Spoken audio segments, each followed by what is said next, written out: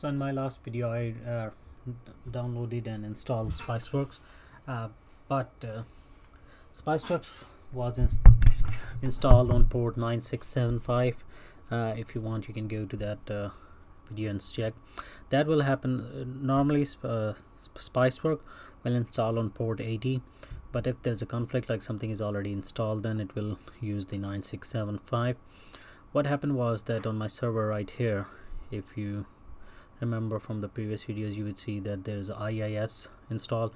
So I uninstalled it and now port 80 is available. So I'm gonna just quickly run the installation again, and then we'll scan the network. Let me move it everything to the screen here. Downloads, Spiceworks. Alright, so you can see it better. It's unpacking. I tried to assign it another port, but then it will not load at all. It will only working over there. So I said okay. Alright, so you can see now it's giving us the port 80. We're gonna go with this one. I'm only doing it because on there was some error that it cannot search all the other machines over there, that I have to go and add the port as an open port in firewall extent, and do the exemption, all that. So I thought, why go to the trouble, just uninstall IIS. I'm not doing anything with that, and get done with this one. I could install Spiceworks on any of the test machines and run it over there. I should do it, just like if you remember, server was not working either when we tried that, but since we are doing trial and error, I'm gonna run it from this computer, the server, and see what's the difference is when if I run it from a Windows machine rather than a server machine. So you see Spiceworks is installing. One thing is that you have to actually go to spiceworks.com and make an account for it to work. Just go to that website and create an account. It's free, and unlike PDQ inventory, Spiceworks from the web browser. It works from the web browser. PDQ had everything in the software itself. So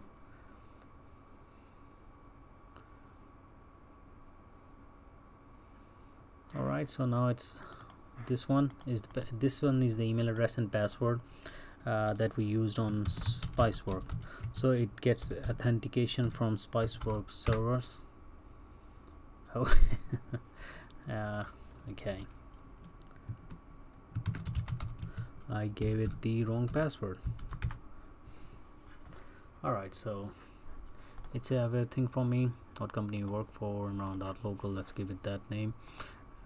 Save. Now scan, discover and monitor my devices. So again, I don't have any. I'm gonna give it my credentials, that is local/administrator. I don't know if I should put .local in there or not, but I found 14 devices. So I found all the devices because I went ahead and ran all of them. If you can see here, everything is running, even my laptop on the I powered it on and plugged in the Ethernet cable, and the other devices, like it's I think they're all connected to the router over there. Where is it? Right there. So you see it's discovering devices. It's 0% done, and it's running the network scan. We can click to see what it says. So can I? Oh, I don't want to do that. I would simply want to make it bigger to this size. Even this is too much, but you see this is the scan process. So we're getting all the login errors here. Of course, some devices like that, those devices that are not part of the network they will have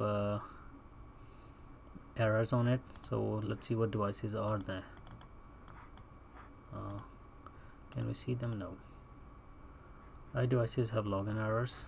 One server got inventoried, and this one fix issues. We need to fix issues. Issues being,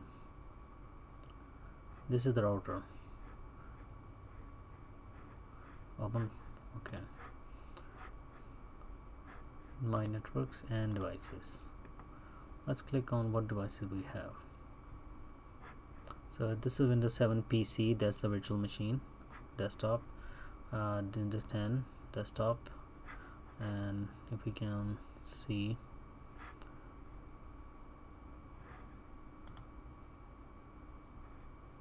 test machine, it's showing that it's not connected. Well, I know it's connected. Rescan. Port 80 is not open. Okay, basically what's happening is that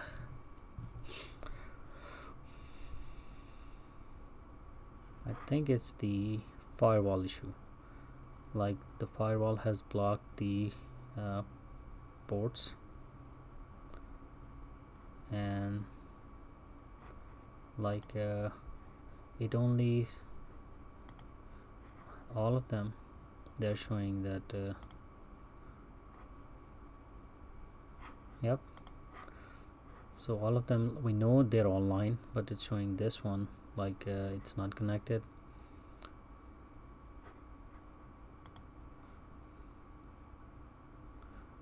Let's ping it. Can we ping? Contacting device. Alright, so you can see we pinged it, it responded. You know that the device is online. I think it's just the issue with the firewall. Let's give this theory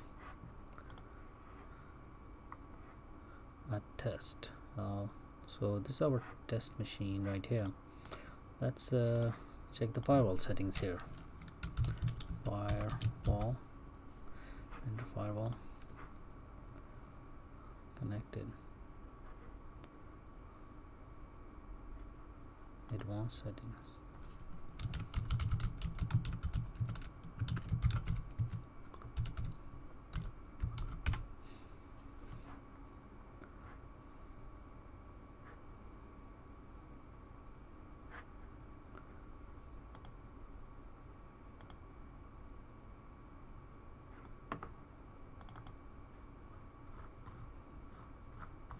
Something says that ports or something.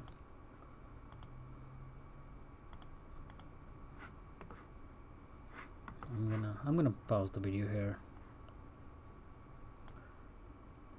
So I'm scanning again. I think I had used the wrong slash, like rather than to use backslash for the admin, for the domain, I use the forward slash. So it's scanning. We're gonna wait for it, and then I will show you how did I fix that. So while I was doing this trial and error,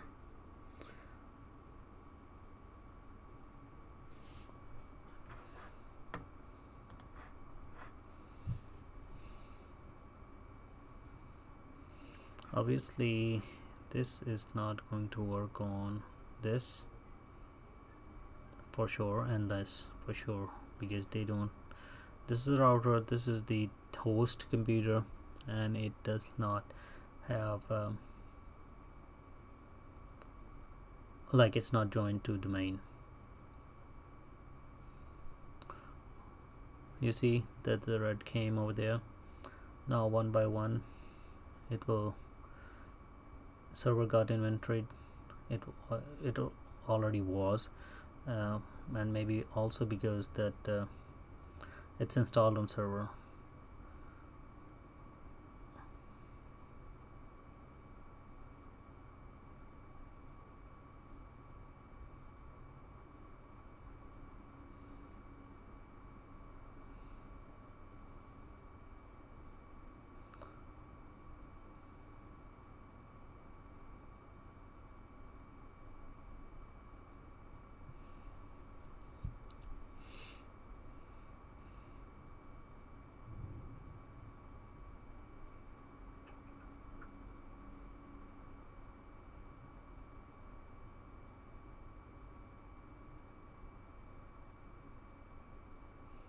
It's not even giving any indication like which device is it doing the scanning right now.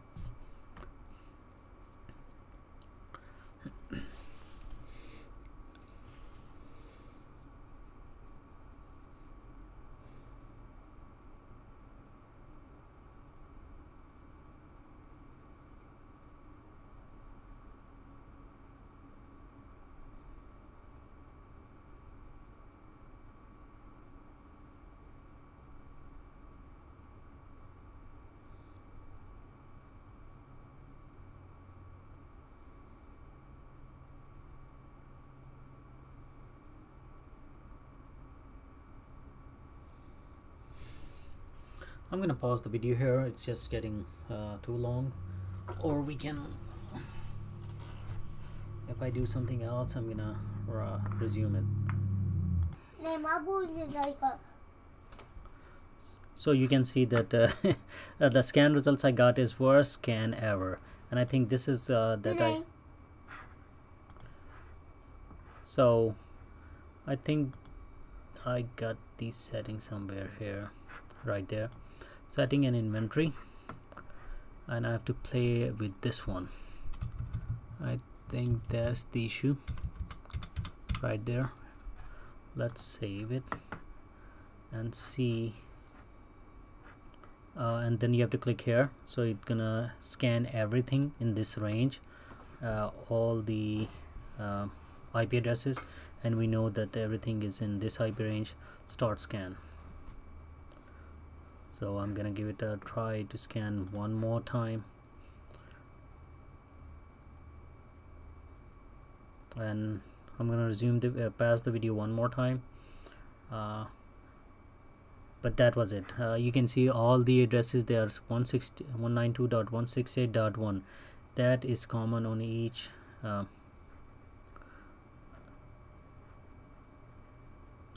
IP address, so they are all in same range. So it's gonna scan all of them with these credential. I think this time it should work, because I put the correct domain name and I corrected the backslash, and I hope it works. I'm gonna pause the video one more time here. Alright, so you can see that it failed again. It failed, worst scan error again. So the login errors, no login errors. So if we can go and see what happened, like errors, lack of credential, prevents from collecting data, unsupported, and if we can see that I think I went on test. Let me log into this one, and you will see that I actually added the Spiceworks rule over here.